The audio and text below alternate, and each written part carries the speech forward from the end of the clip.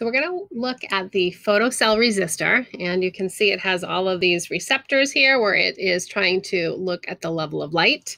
Remember, you do have right here in the microbit, there is an embedded light sensor that's going to look at some things, but this light sensor is going to have different values than the photocell resistor. So in order to attach the photocell resistor, you need to attach to the legs. Now, if your legs are a little bit bent, you can straighten them out. So this is pretty pliable. You don't want to like tug super hard because it will come out, right? These are fairly fragile. And this input device also goes to 3 volts. So I have my double alligator clips because I need to attach one to the microbit. And I need to attach the other one to the photocell resistor. Now, what I want to make sure that I do is I don't touch these two things together, right? I don't want the legs to touch because that will not give us correct results and it might fry our microbit. So I'm just going to go straight on like that. I'm going to take the other one. And again, my testing is looking at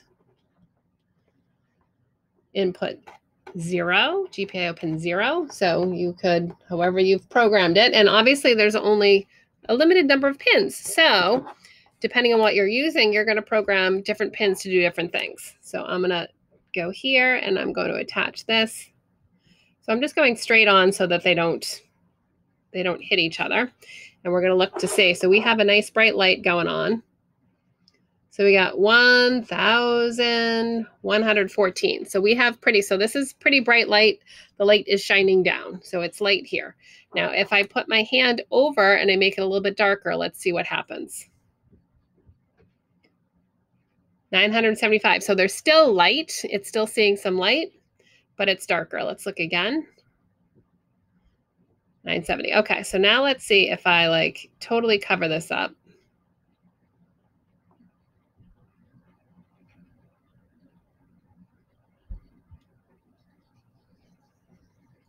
It's not getting dark. Let's see if I can hide it under my table.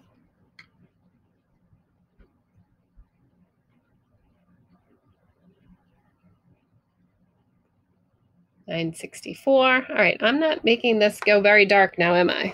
Let me see if I can lock it in a box. I'm going to take my box over here. I'm going to close this. We're going to see what we get.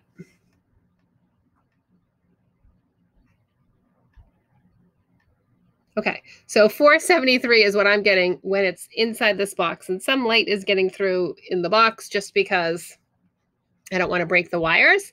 But it's still not, when I put it under the light, so it gets brighter. It's getting some light in there. But it's still, so it is lower. It's not, I'm not getting a 0 value, right? So there is some light in here. So it's really important. Oh, I got down to 723 when I put my hand over the side of the box. So you need to write down what you get for your light values, sort of just in the room in general. Then maybe if you turn lights off, what happens? If you cover it or you put this photocell resistor inside of a box, what you're getting for your values. And remember, the important pieces are not to let these two legs touch. So you could maybe put something in between.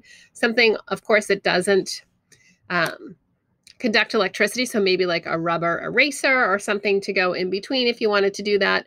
Or you could maybe use a styrofoam box, a little block of styrofoam in between.